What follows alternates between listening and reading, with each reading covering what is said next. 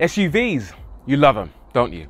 Don't tell my colleagues in the car journalism game, but I actually quite like them as well. Enough to buy one as our family runaround. I've had a BMW X5 now for a couple of years and I won't have a bad word said about it. It's brilliant.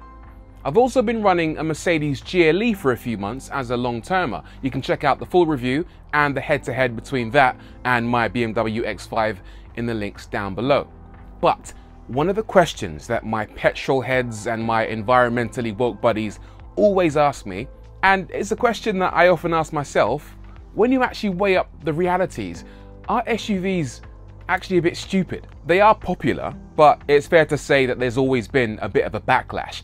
Anti-car people hate them for the fact that they're a very obvious symbol of apparent planet-killing excess, be that in their sheer size, the assumption that they use far more fuel than regular cars, and the perception that their drivers prioritize their own egos and sense of personal security over that of other road users. The science does seem to back that up as well. A report from the 2019 International Energy Agency, a body created in the 70s to ensure the stability of oil supplies, apparently has gained a lot of traction across the mainstream media and basically blames our love of SUVs for undoing all the good work that's been done making cars more efficient. They say that global fuel economy has actually got worse in the last decade thanks to SUVs, and that they're responsible for the 3.3 million barrels per day increase in oil consumption between 2010 and 2018. There was an article in the Guardian newspaper that took that idea and ran with it, saying that if SUV drivers were a nation, they'd rank 7th in the world for CO2 emissions and were the second biggest contributor to increased global carbon output, ahead of heavy industries, trucks, aviation and shipping. And there's a place I wouldn't want to visit. And just a couple of months back, a think tank, the New Weather Institute, called for SUV advertising to be treated like the tobacco and alcohol industry, saying that car buyers had been manipulated into bad lifestyle choices and agencies should turn down briefs from car manufacturers that perpetuate the myth that SUVs are cool. Ouch. Now, car nuts, and most motoring journalists do fit this description, hate SUVs because they also think they're wasteful, just for different reasons. They'll say that they take up too much road space, the tall ride height ruins the handling because you need really stiff springs to stop them wobbling about all over the place, and that the big wheels kill ride comfort, plus the bodywork that you need to accommodate them takes up loads of interior space, so they're actually less practical. You'll also hear that they cost too much, that they use too much fuel, list goes on. Doesn't look good, does it? The thing is this based on facts or on some sort of inverted snobbery against a very obvious target? I decided to crunch my own numbers to try and make sense of whether an SUV makes sense compared with a more traditional car of the same type and purpose, like a family estate car. I pulled up the stats for the GLE and the E-Class Estate, which basically serve the same purpose. Same car, one's an SUV, one's an estate. Now I picked the mid-power 300D 4MATIC with AMG Line Premium on both of these cars and set about seeing how they compare in terms of price, performance and running costs. The numbers are quite surprising. The GLE SUV is £68,000, the estate £51,000. There's a £17,000 price difference. Now that's not a normal discrepancy between SUVs and estates, but it is in this case, and it's quite eye-opening. I think you'll agree. Is the current GLE worth that much more than the current E-Estate? Or are the sheeple that are buying these things just willing to pay that difference? Anyway, power in the SUV is 272 horsepower, 7 more than the estate, but the SUV is a tiny bit slower with its 0 to 60 time, 6.8 versus 6.6. The SUV is also much heavier. It weighs 2,280 kilograms, 270 kilograms more. That's the weight of 3 or 4 passengers.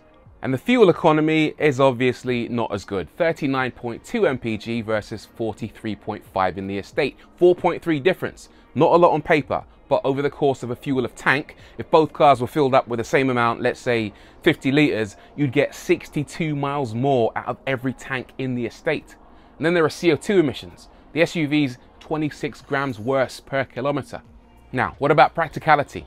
I checked this out as well, and they give you about the same boot space. 630 in the GLE versus 640 more in the estate. But you get the same room in the SUV when you fold the seats down. And speaking of seats, the GLE does have the option of 7 seats. So in this case, the SUV is slightly the more practical car. The GLE can also tow 3.5 tons, whereas the Estate can only tow about 2. I don't know much about towing, but hand on heart as well, I can say the Estate is better to drive. The ride and the handling in the GLE is pretty disappointing. It's not a good advert for SUV ride quality. Definitely not as good as my X5. Now, next, I looked up the Mercedes GLC versus the C-Class Estate. The C-Class Estate is only 4 grand cheaper to buy, although that's still quite a lot, isn't it? The Estate is half a second quicker to 62. It weighs 160 kilograms less, that's 2 or 3 passengers worth, and has 7 miles per gallon better economy, which is 100 miles per tank. The boot in the GLC is bigger, but seriously, the Estate, that's the one to get. Now, just to be sure, I ran the same comparison with a BMW X5 and a 530D Touring, both with the same diesel engine and both in M Sport trim. And it's a similar story. The 5 Series was about 3 grand cheaper and takes up similar road space and is a little quicker off the line, but the differences in CO2 and fuel consumption, even though they aren't massive day to day, over the course of a year, 2, 3 years, over the lifetime of the car, it all adds up to be quite significant. So the bottom line, which may or may not surprise any of you watching this, is that SUVs aren't massively worse than Estates. They're not exactly the Canyonero from The Simpsons, remember that? In fact, they're actually close enough for supporters to justify buying them. And they do have their advantages like towing and 7-seat ability. But there is no question that for most of us, they're a massive waste. We always knew this, but now we have the numbers to prove it. And I still can't get over that 17 grand price difference between the GLE and the E-Class Estate. Maybe I need to get rid of that X5, actually. But that's the issue, isn't it? It's not manufacturers forcing these things on us, it's us, the people.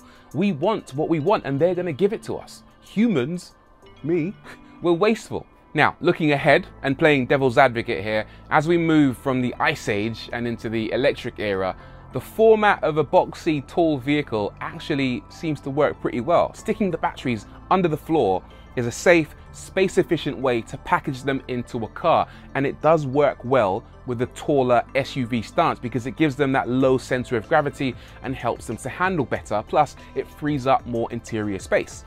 We've already seen this in cars like the VW ID.4 and the Skoda Enyaq that's built on the same platform.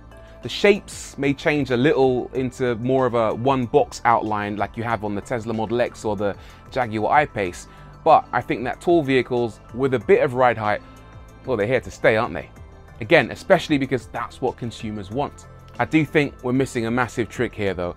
Where are the small, efficient electric cars? We need more electric hatchbacks, we need more electric estates, more city cars, saloons. Everybody's always banging on about cars needing to be greener and that we need to go electric. And here we are making electric SUVs and crossovers, which we know are inherently compromised. Everybody bangs on about electric cars needing more range, but you're not gonna get more range from an SUV. You're gonna get less. It just seems a bit stupid. But again, that's what people want. Cars have always been an emotional purchase, and I guess they don't have to make sense to anybody except the person that's buying them. Anyway, I guess the X5 is probably gonna have to go pretty soon, isn't it? It's off next year, and maybe my next family car won't be an SUV. Or maybe it will. I'm human too, bro. Listen, thanks for watching. Hope you enjoyed the video.